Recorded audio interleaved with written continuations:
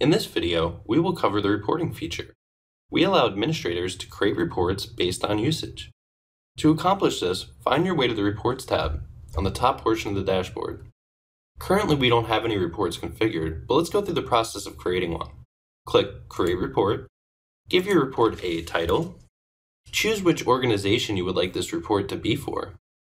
And keep in mind, when you're clicked on your parent organization, it will create the report for all the organizations underneath it. You can choose a date range, select what you want this report to cover. In this case, we're going to select all.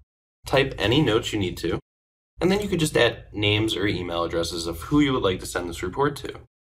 You can have this report recur on a schedule, put how often you would like it to repeat, when you would like to start this report, and when you would like to end this report.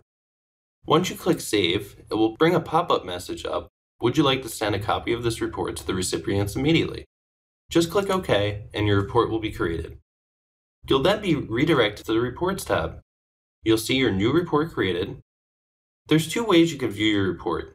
You can either click the name, which will generate the HTML version, or you can download the PDF version by clicking Download PDF on the right. You're also allowed to edit this report or delete this report.